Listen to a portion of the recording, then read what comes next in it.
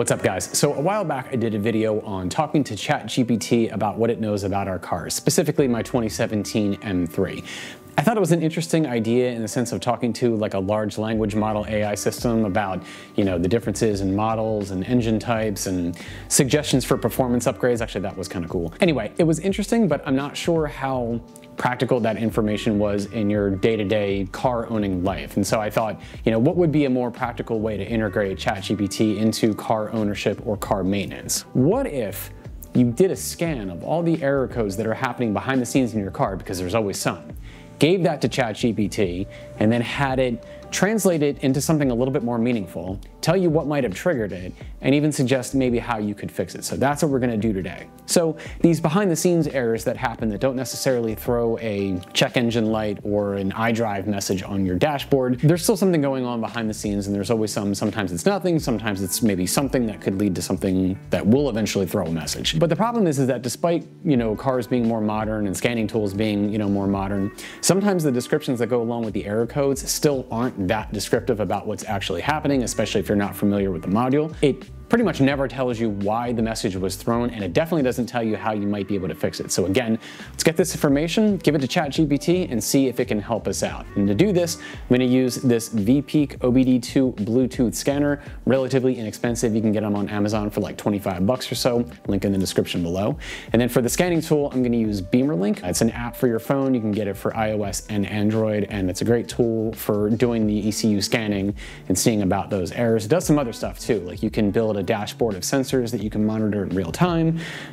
You can turn off burbles. You can turn off active sound design, which is those fake ass engine sounds they pump through the speakers.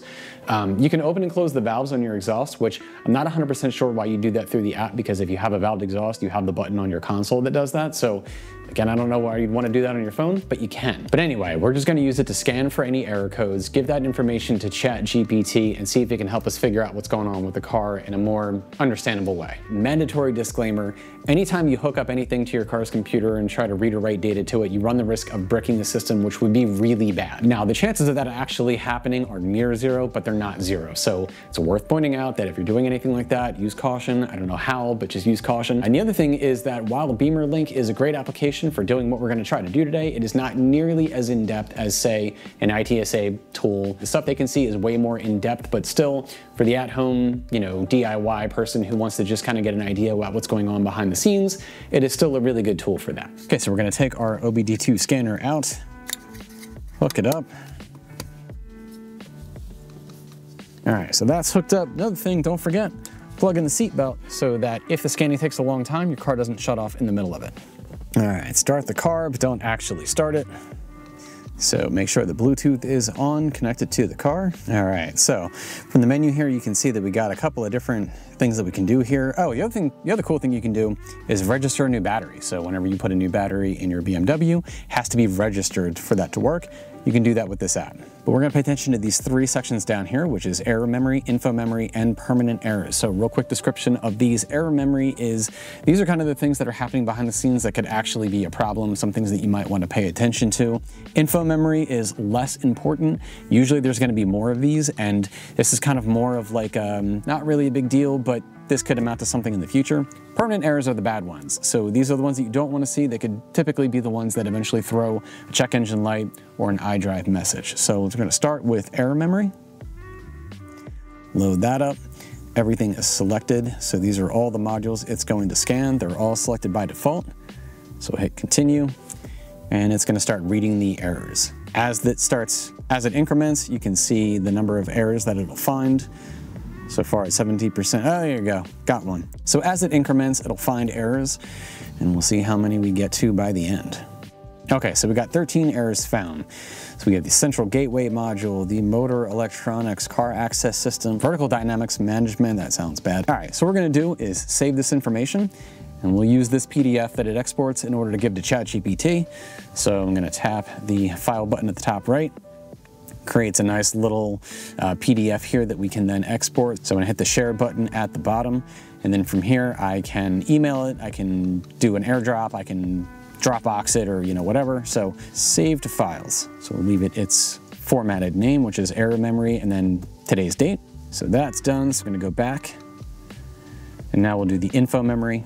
So let's go ahead and continue with that. Okay, so 59 errors found. Let's go ahead and export that. Do the same thing. Let's just save this to files. Default name. Back. Now for the big one, permanent errors. And this is where we really kind of hope there's nothing. Again, everything is checked by default, so let's do our scan of permanent errors. Sweet, no errors found. All right, everything looks good. Okay, so we got the errors exported out of BimmerLink. So before we go to ChatGPT, let's take a quick look at the PDF file that it generates, and we can see how some of these descriptions are not really that helpful. Okay, so we'll start with the first one, which is the central gateway module. So here we have code CD0487, synchronization process failed, CC was not yet synchronized when the error memory lock was released. I don't know what that means, do you? Motor electronics, so we have two errors here. We have, actually, that's interesting. So here's why that's interesting. When I upgraded the exhaust to the Valvetronic, one of the actuators is not used, and so the cable that goes to that actuator, well, the actuator was unplugged, and it's just kind of not connected to anything, so it's being interpreted as an open line or short circuit to ground. So I think if I can find like a cap for that or something, I don't know if it'll take care of the error, but at the very least it would prevent it being exposed to the elements. Car access system, multifunction steering wheel, missing lens slave, vertical dynamics management, wheel acceleration sensor, front right, sensor 2, value below threshold. The problem here is that we don't know when these things were triggered, we don't know why they were triggered, and we definitely don't know how to potentially fix them. Okay, so these are the errors that were in the error memory, so they're a little bit more of the higher priority. So let's see what's doing in the info memory section. So we have, again, central gateway module. Commissioning could not be carried out because TAS is already busy. DM software error and for warning. Reversing in emergency mode. Terminal 15 shut down via timeout. Okay, so now we're gonna take this info and paste it into ChatGPT, but with a prompt. So it's a little bit beyond the scope of this video to get too far into what ChatGPT prompts are, but basically it makes ChatGPT exponentially more powerful. And if you are using ChatGPT and not using prompts, you should really look into this area. So in our case, I'm telling ChatGPT that I have a 2017 BMW M3 that I did an OBD-II diagnostic scan on, got a bunch of errors that I'm going to send to it in the following format, and because it's formatted by, you know, the name of the module, the number of errors, the error code, and the description. Then I'm going to tell it that for each one, I wanted to translate the error into something that's a little bit more plain English. What might have triggered that error? Provide one or two suggestions for maybe troubleshooting the error, and if you can, give me an idea of the severity of the error. Is it a big deal? Is it not a big deal? And then finally, if a module has multiple errors, and if it appears that those errors are related, do an overall assessment of what might be going on with that module. So that's the prompt that I wrote up that we're going to use for this. I will paste it in the description below in case you want to use it or modify it to your liking. So let's go ahead and prompt ChatGPT and then paste our info, see how it goes. Okay, so here's our prompt. Telling it what kind of car I have, everything we just went through. So I'm pasting this information exactly as is out of the report. The only thing I did was remove the page numbers, but otherwise it is as is. So here is the first set. Okay, so here's our list. So let's scroll back up to the top and start with the first set, the central gateway module. So the original error description we have here. So it's saying that the central gateway module acts as a traffic cop for data communication within the vehicle. This error suggests that there's been a hiccup in the data synchronization process, which may have been triggered by a software glitch or a transient communication failure between modules. Moderate, not critical, but it could potentially affect other systems. So to troubleshoot, maybe perform a software reset by disconnecting the battery for about 15 minutes and then reconnecting it and checking for firmware updates. Now I know that my car's firmware is up to date, so performing a system reset might be a plausible option. Now here we go with the exhaust flap actuator signal line. I know why that's caused because it's not connected to anything, but let's see what ChatGPT thinks the problem is. So both of these errors relate to the exhaust flap actuator. The first error suggests an open circuit. The second suggests a short circuit to the ground, obviously. That one, the description was a little bit more understandable. Likely wiring issues or a faulty actuator. Faulty in the sense the actuator is not hooked up. Moderate to high severity. A malfunctioning exhaust system could affect performance and emissions. Well, that is true. Troubleshooting. Expect the wiring of the exhaust flap actuator for any obvious signs of damage or, you know, that it's missing. And consider replacing the actuator if it appears faulty. Skip down to driver's footwell module. So this is related to wake-up inputs and seat heating switch. multiple errors. Plain English, these errors deal with a blocked wake-up input and an issue with the right rear seat heating switch. Possible wiring issue or a stuck button. Low to moderate severity, so inspect the wiring associated with the seat heating switch and check if any buttons are visibly stuck and try to unstick them. That's something that would be easy to check. And then finally, we have vertical dynamics management. So this sensor that helps manage your car's vertical dynamics, like suspension adjustments, is not reading correctly. Possible faulty sensor or poor connection. Moderate to high severity because it has to do with driving dynamics. Check the wiring going to the sensor, and if no visible issues, consider replacing the sensor. And hopefully this helps you get a handle on what's going on with your M3. After tackling these, you can move on to the info memory errors. Okay, so I got that list ready to go. Again, same thing, copied this directly out of the PDF and just remove the page number. Now, I've noticed that it isn't exactly going error by error. It's taken the latter sort of request to do an overall assessment if it thinks that the errors are related instead of going line by line. So with that, I would say if you wanted to, paste these errors one at a time if you want more specificity out of each individual error potentially, because I don't think that what it's suggesting as a troubleshooting method is going to apply for all of them necessarily, especially when it comes to the integrated chassis management, but could be wrong. I'm reaching the limit of what I can put in a single message, so I'll continue with the other systems in a follow-up response. Would you like to proceed? Of course. That was a lot. Each of these modules can have an impact on varying degrees on your driving experience. Some are critical, like motor electronics, while others are more about comfort. Okay, so let's go through a couple of these. We won't do them all in the interest of time. Let's see here has our car access system. So here we have multiple errors, all related to the LIN slaves, the local interconnect network. Plain English, these errors indicate issues with the car's access system, like the key fob, steering wheel controls, most likely electrical or connectivity problems. Low to moderate, not critical, but annoying. Haven't really noticed anything in my car, but could be wrong. Repair your key fob with the car. I don't know if that's necessary. Check LIN connections for any loose wires or signs of corrosion. Overall assessment, you've got a string of issues, likely communication related, that can affect various comfort and convenience features. So haven't really noticed anything weird on the inside of the car, but again, some of these could be transient, so we'll see. Here we have the left and right headlight driver module that I noted in before that had some language that I couldn't understand, clearly German.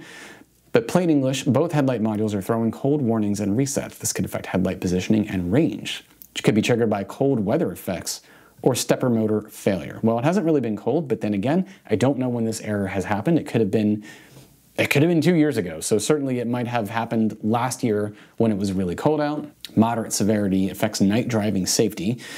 Check for corrosion in the headlight connector, and if the issue persists, consider replacing the stepper motors in the headlight. Right, let's go to the head unit radio. So your head unit thinks it's contaminated from the outside, which is peculiar. I love that it included that. Could be a sensor issue or actual contamination. Low because it primarily affects entertainment. Clean the head unit and surrounding areas and check if there's a calibration or a reset option. Okay, so we got a better understanding of what's going on with different parts of the car here, but one of the things that I kept seeing in terms of why these errors were triggered were transient errors. So transient errors are errors that get triggered for maybe a reason that isn't necessarily indicative of an actual problem or a failing module or something. Could be just a momentary software glitch, too much congestion in the local network.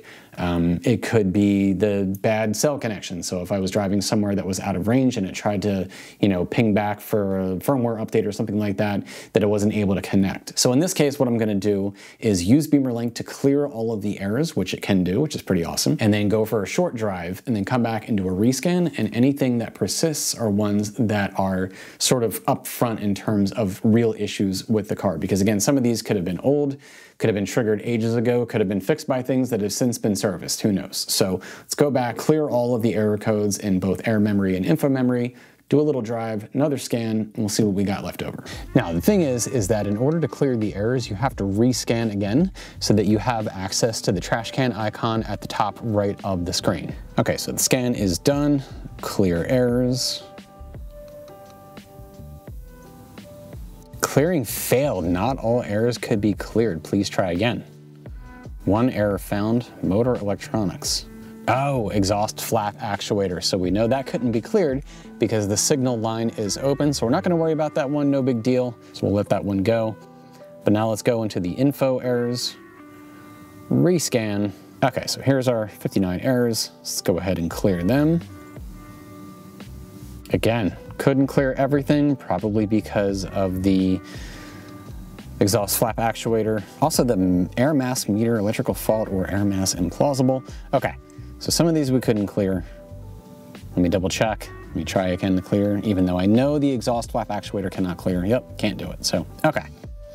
So again, motor electronics, we have a couple of errors that are gonna persist here. We'll keep note of those.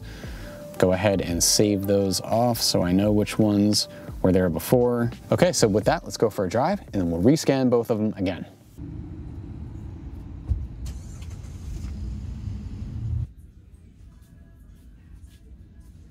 Firesteed. Anytime you come to Total Wine, look for Firesteed Pinot Noir. Best stuff ever. And lately they don't have it. All right, beer run complete. Go back and rescan some error codes. Hopefully they'll all be gone. How lucky could we be? Very much yes, Pony Boy. Okay. Okay, so we cleared all the errors, went for a quick drive / beer run. Now we're gonna rescan starting with the error memory and see if any of those errors came back. We know we have the one from the exhaust flap line, but that's fine. Exhaust valve line, actuator line, whatever. That one's fine, so let's see if anything new pops up. Nothing new, just that one error in motor electronics, which again, exhaust flap actuator, signal line open. We know about that one. So we are good to go there. So let's go back to the info memory, do another scan there, and see if there's anything left over. Remember, there were 10 errors that we were unable to clear from the original pass. So we'll see what happens now. All right, so we got 23 found. Let's go ahead and save these off. All right, guys, well, I got my list of errors to go back in and reconsult with ChatGPT, but hopefully this gave you some kind of idea for how to integrate ChatGPT into your car maintenance, some of your DIY stuff. So I hope you found this helpful. Give this video a thumbs up if you did. Subscribe if you haven't already, and I'll catch you in the next one. Thanks for watching.